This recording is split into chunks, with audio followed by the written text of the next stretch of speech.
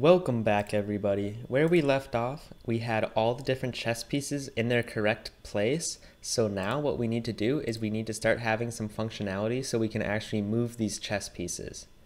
So the first thing we're going to need to do is open up our game script because we have a few new functions that we're going to need to add. All right. First of all, right below set position, we're going to need to create a set position empty. So in order to have an individual piece move, we want to be able to set the place that it is currently at to be empty. And yeah, all we need to do is access that positions array at X and Y and just set it to null. That shows that there's nothing there. Next, we need to create a public game object get position. So we want to be able to return the actual game object at a given position. So just int X and int Y again. And then we just need to return the positions X and Y array variable there. And then lastly, the third function that we're going to need to make is a public bool position on board. Int X and int Y again.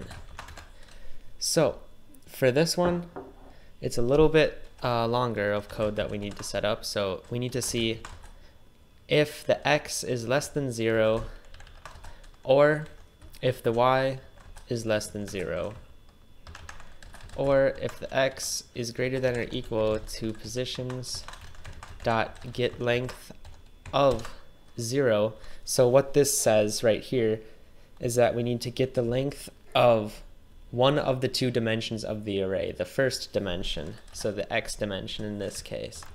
And then we need to do the same thing on the positions matrix and get the length of the first dimension, or in this case, really the second. So if any of these situations are true, we need to return false, actually.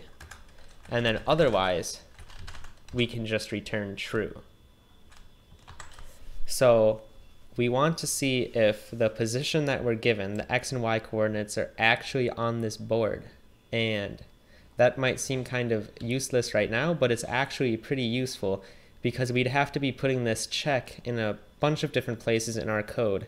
And instead we're actually creating a name for it, which is a big benefit for us, so we can actually understand kind of what this code really means. Next, what we need to do is we actually need to download a quick file.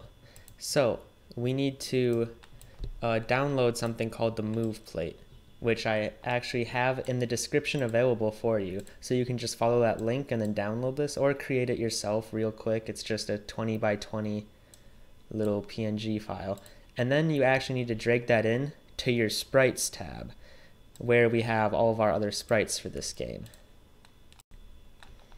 Okay, and what we need to do with it is click on it, again, switch the mode from bilinear to point, and also we need to just drag the image in, press apply, and set the scale to 3.5 and 3.5, so then it actually matches up pretty closely to the actual board in the game.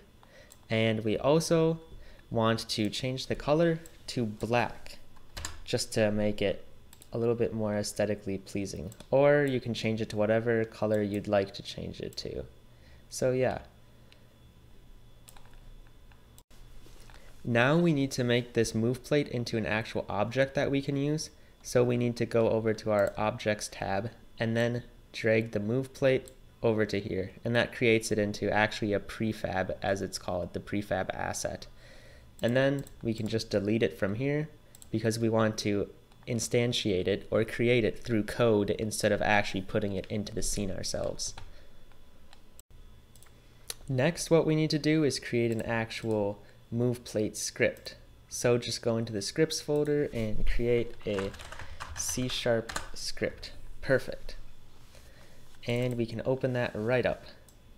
So First of all, we can just delete these two functions for now, and we can again have a reference to the controller, usually pretty important. And then we also need a reference, so we can just call it reference. So when you actually click on any given chess piece, it will create the move plates, and those move plates need to have a reference back to whatever chess piece it was created by. So that's how we're going to handle this with our code here.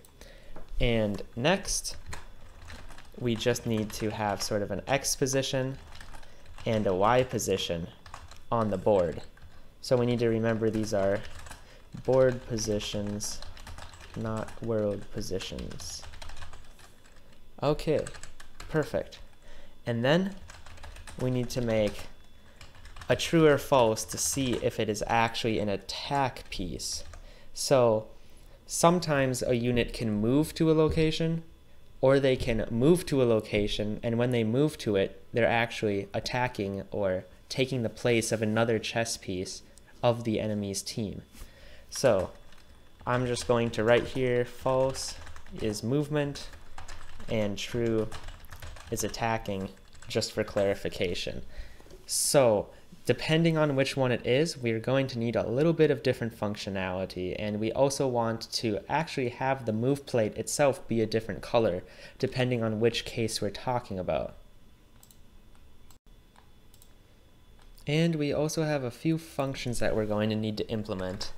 So right when this move plate is created, we will activate its start function, and inside this start function we want to see if it is actually an attack piece. So if it is true that it's an attack piece, then we want to change to red. So we want to change the color of this sprite to red. So in order to do that, we can actually call game object. So remember, this is a script component, so we can access the game object itself, and then we can get the component of a sprite renderer. And this sprite renderer has a color variable, and we can set that to a new color of red, and just set the green and blue to 0. And then also it has an alpha, so we want to set that to 1, so it is not transparent at all. It's completely sort of opaque. And after we have that set up, we can also create a on mouse up function. So this is equivalent to someone actually tapping on the move plate itself. So what we want to do is we want to have the controller to game object, and we want to actually find a game object with a given tag, and we want to find the game controller because we're setting the controller equal to the game controller here. And again, we want to see if this is an attack. So when someone actually clicks up on the mouse or with their finger, because we're making this for a phone, then what happens is the chess piece will move to that new location. So if it is true that this is an attacking piece, we have to get rid of that old chess piece that was there. So we can access that chess piece through the controller, and we can do get component, and we can get that game script that we had before. And then what we want to do is we want to use the get position function, because if you remember, that get position function actually returns the chess piece. So we're accessing the matrix X and matrix Y because that's the position that this move plate is currently at. And yeah, so the get position returns whatever variable was at the position, or whatever game object was at this positions. Okay, so we have access to this chess piece, so let's just destroy it. That's some pretty simple code that we can implement right there. And next, what we're going to need to do is set the controller's original location to be empty. So again, we access the game, and then we set the position empty. And we have to go back to our reference and get the component of the chessman. And we have to get the X board position from that. And we have to do the same thing for the Y board position. So yes, this code is going to be a little bit messy here because we're doing lots of accesses. So what we're doing here is we're telling the controller to set that position empty wherever our reference originally was. So we tapped on the move plate and we've given it a new position, right? So the position it used to be at needs to be set to empty because it's moving. So we also have a few things that we need to change in the reference now that it's moving. So what we can do is we can just get the component chessman again, and we can set the X board position to the matrix X, which is its new location, and we can copy that, and we can set the Y to the Y position. Whoops. So we can set that to matrix Y.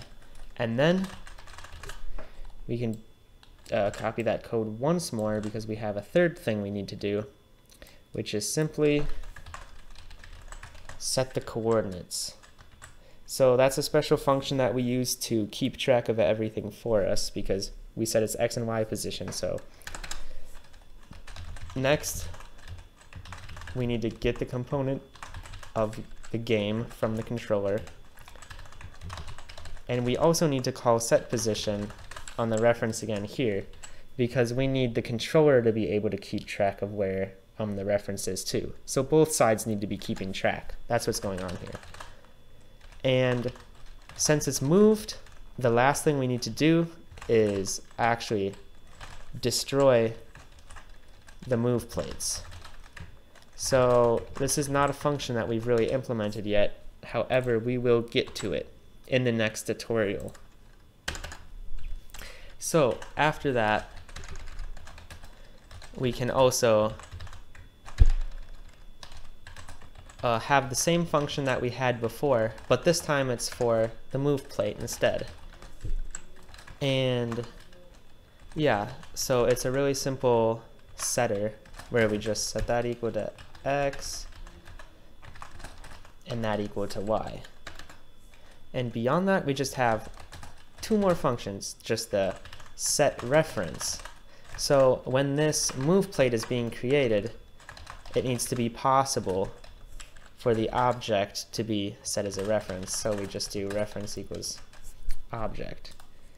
And I need to reset those names. Okay.